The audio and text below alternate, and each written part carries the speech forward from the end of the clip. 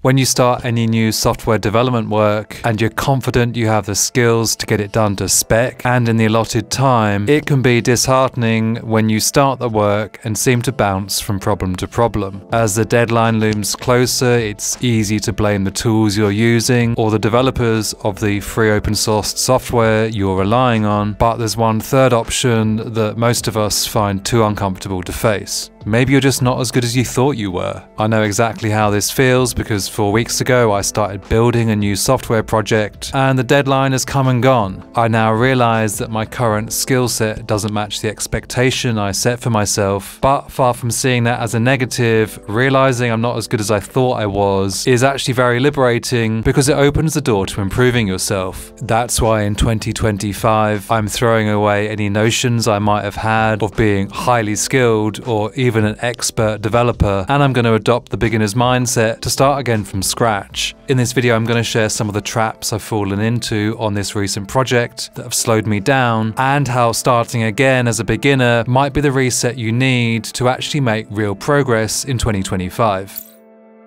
Did you ever wonder in a coding interview why they always ask you those tricky questions? Often questions that are unrelated to the work you actually end up doing if you land the job. By showcasing that you know more than other candidates about a specialist area of software development, it's a way for employees to choose one candidate over the other. Problem is, when you try to apply skills you learn in a job, like the software development skills I worked on for 13 years, when you come to build your own project, you realize there's a lot missing. That's because different success criteria apply. Back-end development is only a tiny part of that. You got to come up with an idea, define a minimum viable product, create a design, create the front end, handle marketing and sales, or in other words, do everything you need to do to actually create valuable software, as opposed to in a job taking care of that one tiny part of the process. You've got to become a generalist. So if you've ever specialized while working a job in back-end, front-end, AI, graphics, infrastructure, databases, or anything else, when you're working in that job, it's easy to feel like you know everything about software development, but you actually don't, and you just know everything about that one very narrow field. And if you try to build a full web application, you might come in for a big surprise. For example, yesterday I realized that even after decades of writing software, I'd never built a documentation site. Every little part of this, like the sidebar, the navigation structure, the icons, and rendering markdown as text, is a little mini challenge for which 13 years of back-end experience isn't much help. So when you realize you're no longer a big fish in a small pond, but a rather small fish in a pond full of new skills to learn, what can you do about it?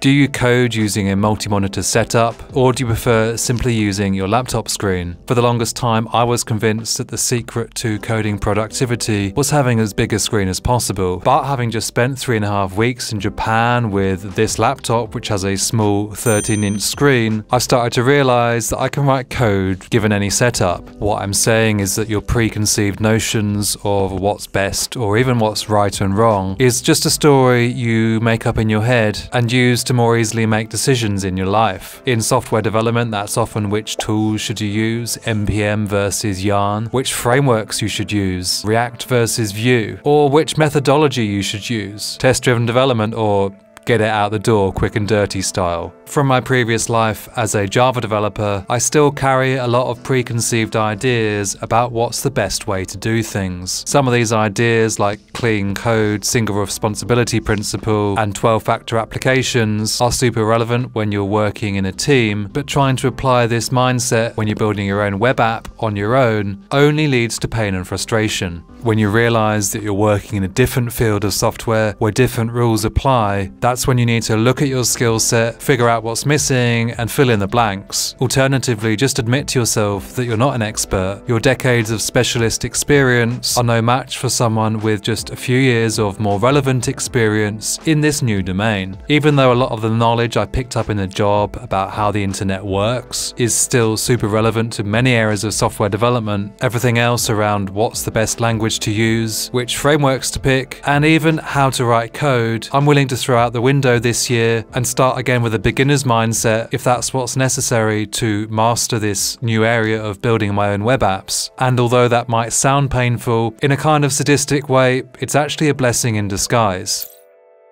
This web app bootstrap project I'm working on right now is the first project where I'm actually going to be publishing my code for others to read, as opposed to building a web app that people just use. And that makes me feel kind of vulnerable. When you position yourself as an expert, you put a lot of pressure on yourself to believe you need to know all the answers. The fact is that so-called experts get it wrong all the time, whether that's coming up with impractical solutions to software problems or predicting what the financial markets are going to do next week. Thinking I'm some kind of expert who needs to showcase perfect code in this new project is probably one of the reasons I missed my deadline as I tried to make my code perfect. Well, now I'm starting 2025 with a beginner's mindset. It takes the pressure off completely, because actually whether you're a novice or an expert, that doesn't matter when it comes to building your own projects. What really matters is getting results for users that actually use that project. When you use Gmail, Amazon or Spotify, you don't care whether the person that wrote the feature you use had been coding for 2 days or 2 decades, as long as it does what you expect. When you face the prospect of not being as good a developer as you thought you were, it's a humbling experience, but maybe it's the only gateway through which you can actually start to improve. Let me leave you with this thought. What areas of software development have you convinced yourself that you're an expert in? Although you may be getting results in those areas, could your expert level knowledge actually be preventing you from building the kind of projects that you're really interested in? If you truly want to pursue those projects, then like me, you may have to start again as a beginner, but it's up to you to decide whether that's a step you're willing to take to turn what might be a dream into reality.